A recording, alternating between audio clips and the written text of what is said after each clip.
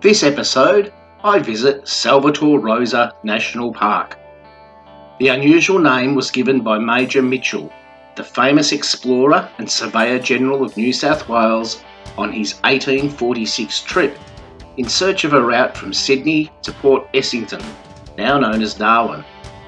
Mitchell set up his base camp at the spring-fed oasis he discovered, which is now known as Major Mitchell Springs. He wrote in his diary, "It was a discovery worthy of the toils of a pilgrimage."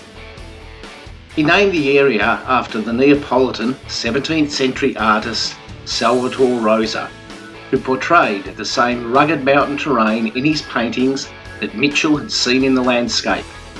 Mitchell had many places, flora and fauna named after him, including the well-known cockatoo.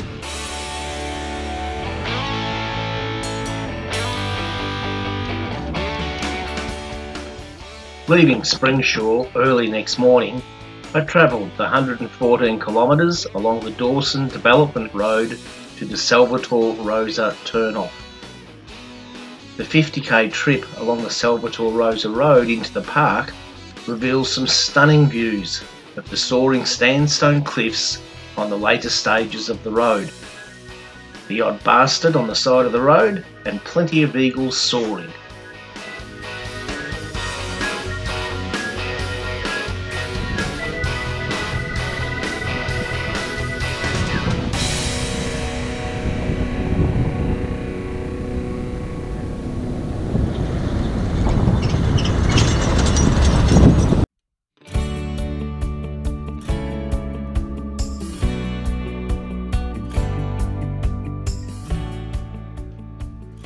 Arriving at the very pleasant campsite, I was happy to see I had the whole park to myself, except for the abundant wildlife, including a wallaby and her joey.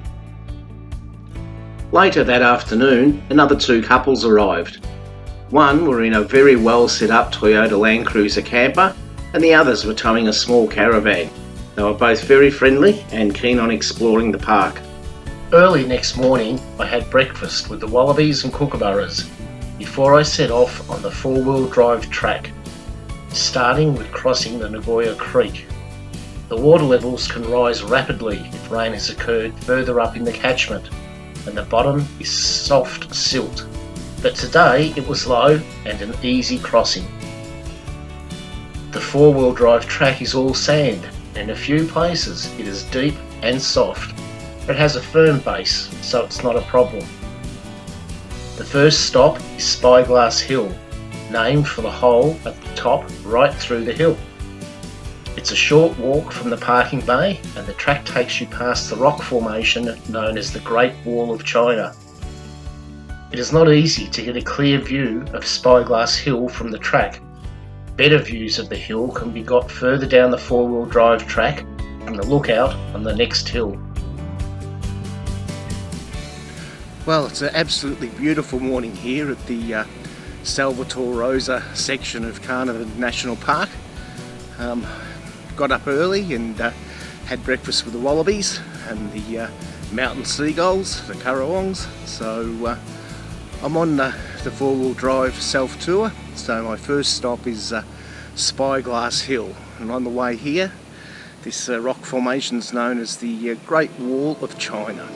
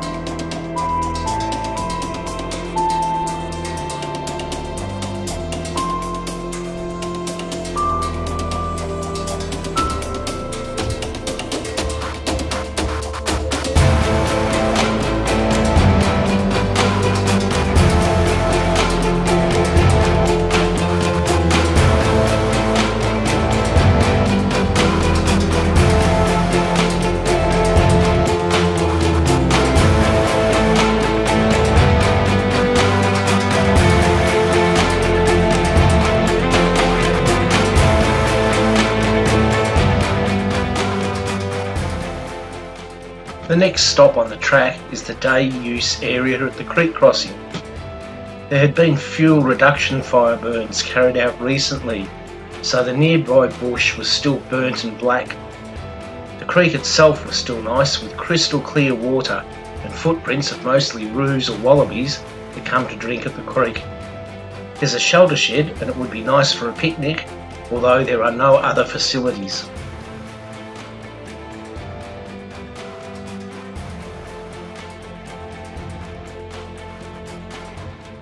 Stop 3 along the 4-wheel drive track is the Lookout, which is only a short, steep walk from the car park to the summit. Spectacular views of Spyglass Peak and the park await at the top.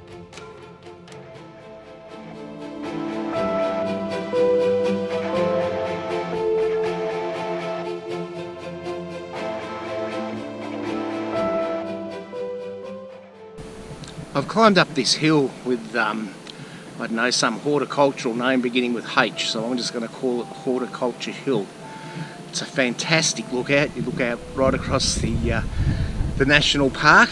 It's a steep climb, but well worth it. So I'll just turn the camera around and give you a bit of a glimpse of the view. I'm not sure how well it's going to come out in this fisheye lens, but we'll see what we get.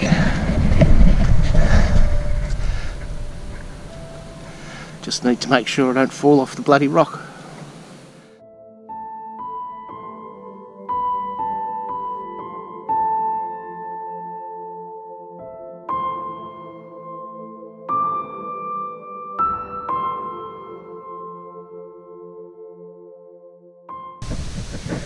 This is Belinda Spring, where the water just flows out from underneath the rocks, and the entire valley is just covered in ferns.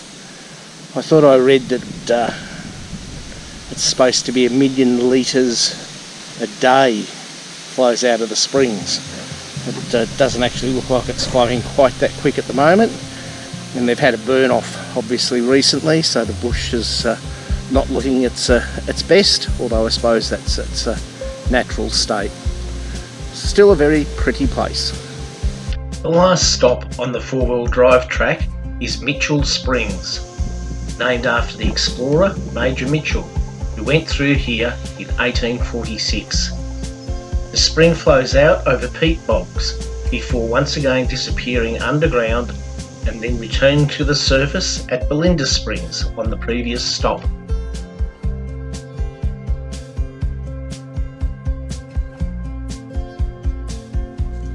Spread all through the park are these sandstone rock outcrops created from sand and silt laid down in a basin from large river system hundreds of millions of years ago. Erosion has formed many caves and holes in the rock, such as these near the southern end of the 4-wheel drive track.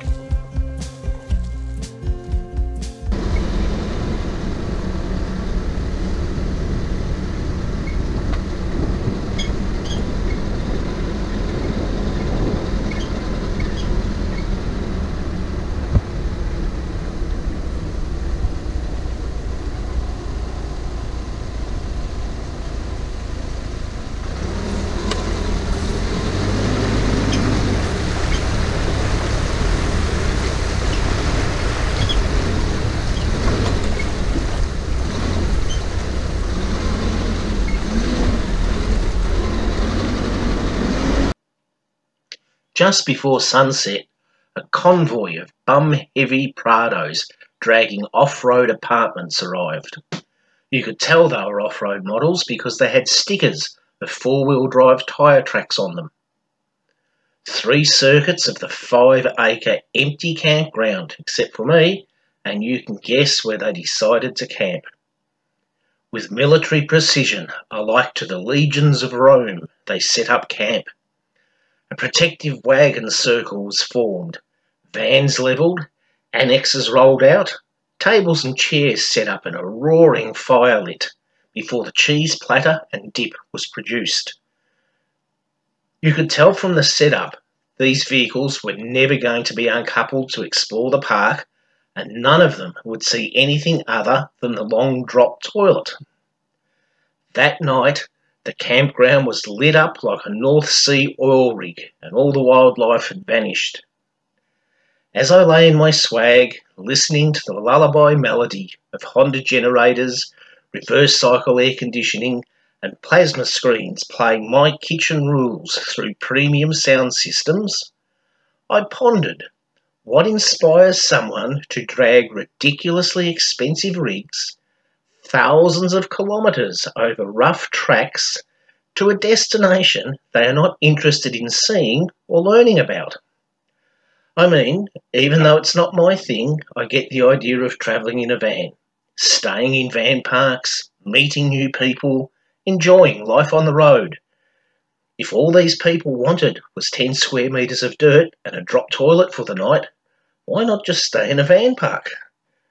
My theory is they simply want to tick the been there, done that box. In the next episode, I visit Carnarvon Gorge and Lake Nugga Nugga National Parks on my Sandstone Belt trip.